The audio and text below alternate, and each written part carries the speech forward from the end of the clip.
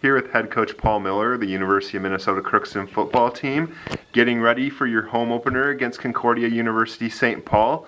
Just first off, what can we expect from Minnesota Crookston this weekend? What are you looking for from your team after, a tough loss to Winona State last week?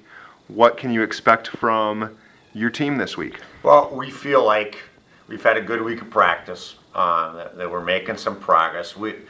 Our expectation is that we're going to play better and execute better than we did a week ago down at Winona. So, that's what we focused on all week, and in all regards, just playing execution fundamentals right down the line.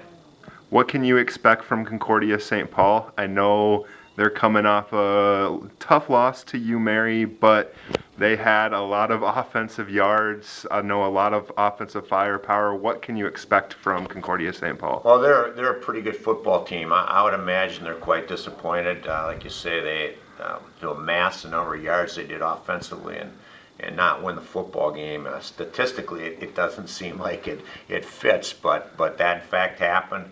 But they've got a lot of talented kids. They've got some kids that have gotten some post or early season recognition in terms of some of the what eventually will be the postseason teams. But good football team coming off a tough loss, so I'm sure they're going to be up here and they're going to be ready to go.